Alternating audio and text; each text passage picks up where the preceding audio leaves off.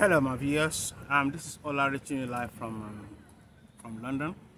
Today, I just want to talk to the ladies. How can you actually bag a man?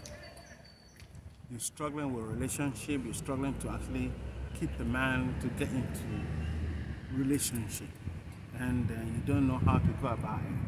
I mean, there's a need for you to have the right tips to bargain a man. Because there are things that men actually look for in a woman to have a stable relationship with them. Man, look at me. I'm a cool dude, and I won't just go for just any riffraff. I'm happily married. Thank God for that. Married now for over 25 years. So about how do I do it? How do I do it? And what are the tips that you need to be that lady that a man will actually go for? The first thing I will say is your appearance. Many women don't look after themselves. They don't look after themselves at all. It's not just about doing a style that you think, oh, that style is raining and everything. How does that style suit you, present you? Because your presentation to the guy actually matters most. Your presentation. You have to make sure that you actually look after yourself. You present yourself in a decent fashion. Many women are not decent at all in their appearance. If you're wearing a dress that will just reveal everything, definitely you will back a riffraff.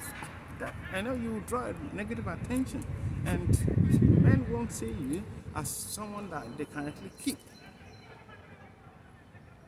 They will just they see you as like the hit and run kind of person. They won't see you as a decent woman.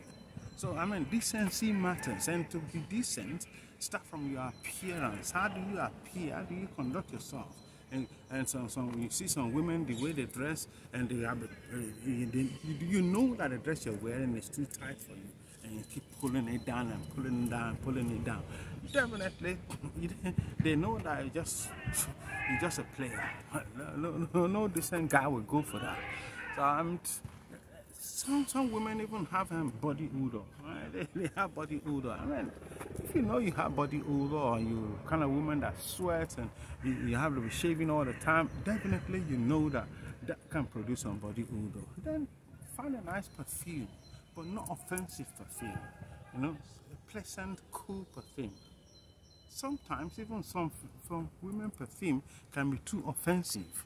So you have to watch the perfume that you use.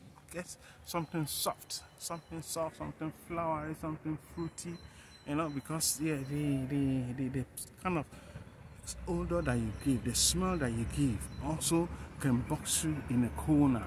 Yes. Don't let it be offensive, and don't let it be overpowering. So it's not just because it's a woman's perfume and then you just go and use it. That can be offensive. That can be a put off, and the guy that you're talking to might just want to get out of that environment. And another thing is, for a woman, you have to conduct yourself the way you talk. Don't just say things anyhow. Don't just say things. Don't think that you know it all. Don't think that you know it all and everything, and trying to give answers to every question and trying to compete with guys. You're a woman. You're a woman. I'm not saying that women don't have any ideas or stuff like that, but if you want to actually present yourself and get the right man, don't think you know too much. Be open to learning. And another thing is, when you meet a man, don't just start saying what you don't like. I don't like this, and then this is kind of. I mean, don't quickly give the game away. Be the curious type. Be the curious type. Be open to learn. Listen first before you speak. Don't just speak anyhow. And again, listen. Be ready for the other party to respond. Don't just do all the talking and not allowing the other party to actually talk. You're the one that just says, no break, no jam. This is not a radio. This is a communication, and communication is two ways. And don't think, it's only your own idea and nothing else.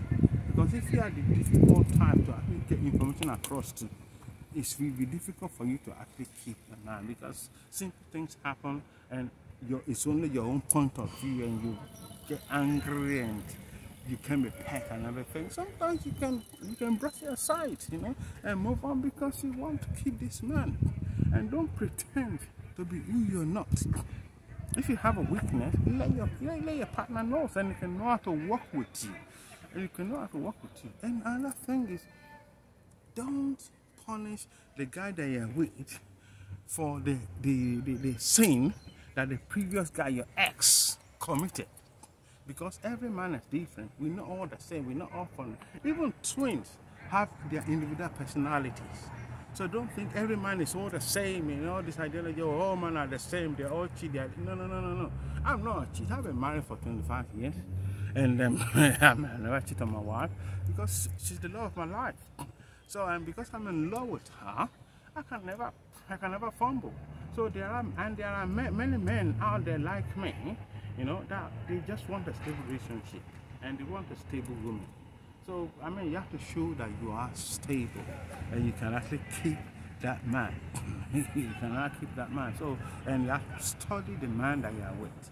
Study him to know his likes and dislikes. If you don't like something, don't just bring it up during arguments. That's not the right time to bring such things out.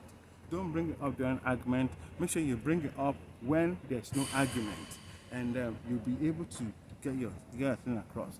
Create a chance and create an avenue for communication, and don't just be the person that just pick on fault, or pick on the fault all the time. Now, fault picking on all the time can actually be a put off for many guys, you know.